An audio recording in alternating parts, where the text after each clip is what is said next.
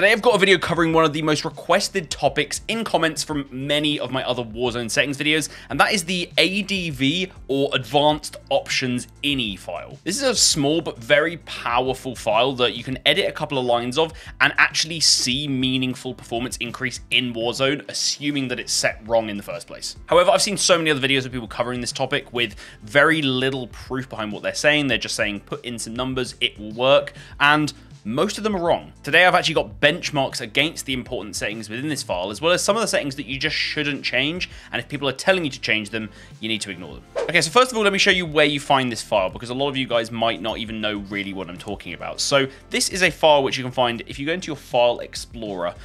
It is within your Documents folder, and then a folder called Call of Duty Modern Warfare, then Players, and then within here, you've got a bunch of different files, including ADV_options. So what we need to do is open up this file. If you double click it and it doesn't just work, then you can come down here, search for Notepad. You know, all computers come with Notepad, assuming you're on Windows, and then just click and drag the ADV options onto it, and it will open up. So let's start off with probably the most important setting in here. It's the setting that's going to actually gain you the most benefit by you potentially changing it, and that's RendererWorkerCount. Now, honestly, the definition of what this setting is actually doing is a little bit iffy. It's unsure whether it's the amount of cores it's using in your CPU or if it's the amount of threads. If you want to check this and see how many cores or threads you've got, all you need to do is head to your task manager. And then within your task manager, go to Performance, click on CPU, and then you'll see Cores and Logical Processors. Cores is the number of cores you've got, obviously, and the logical processors is the number of threads. So I've got an 8-core, 16-thread i7 12700K. In terms of what you're meant to set this to, a lot of videos say things like set it to your max number of cores. I've seen some people say set it to half your cores. So I decided to ignore all the videos I was watching and actually run some benchmarks on this. So to do this, I used an application called CapFrameX. This is a free tool that I would recommend you guys use if you're testing settings. Press a button, it will record your average frame rate. So I did my testing from RendererWorkerCount 1 all the way up to RendererWorkerCount 8. So basically the lowest amount of cores possible to the highest amount of cores possible. And then every time I set this setting up, I would go into Warzone and Plunder. I'd drop into the same area and I'd do a 30-second run and try and keep it as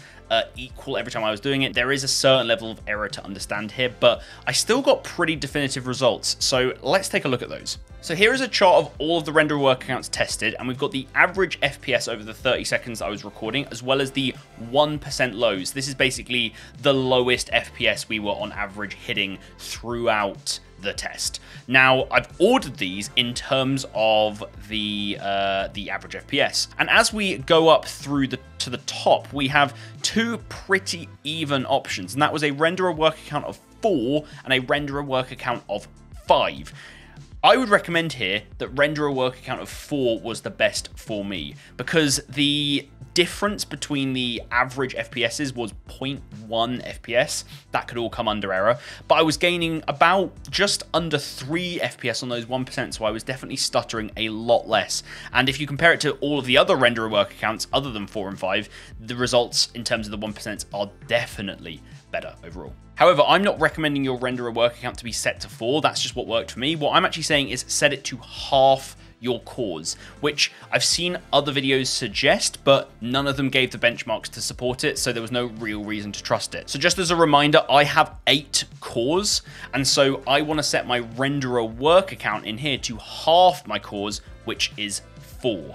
You guys need to go into your task manager, check your cores, set RendererWorkerCount to half that amount, and you'll be good to go. So next in here, let me talk about VideoMemoryScale.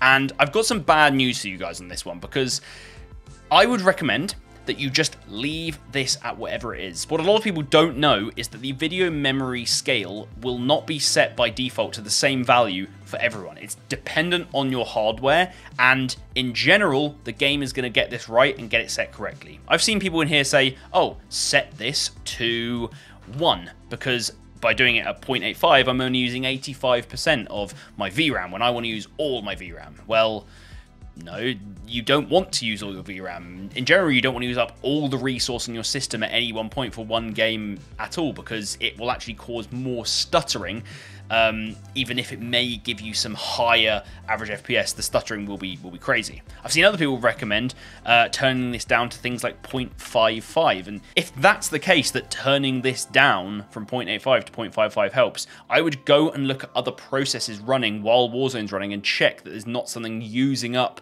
that VRAM or using up any of your processing power, because my recommendation for this, as I've said, is leave it at default. It's setting it correctly, and it shouldn't need changing. And then lastly in here we have version, and we've got config cloud storage enabled. Very simply, do not change these. There is nothing to be gained from these. I'm pretty sure it will set these both back to 1 by default anyway, and if it doesn't, it's more likely to cause problems than help at all. So just leave them as default. Anyway, guys, that is all I've got to cover today. A very quick one. I just want to get those benchmarks out for you guys because you can get some genuinely good performance increases by changing your renderer worker count to half your cores, but then just leave everything else as default. That is the best setup.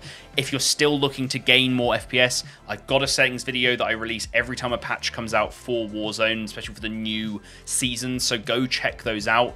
There'll probably be something similar to this in Modern Warfare and also Modern Warfare 2 and Warzone 2, so I'll be covering similar things for that in the future. And if you do want to see those, then subscribe and leave a like on this video to let me see all of your guys' support. Thank you very much for watching, guys. I will see you in my next video. Bye-bye.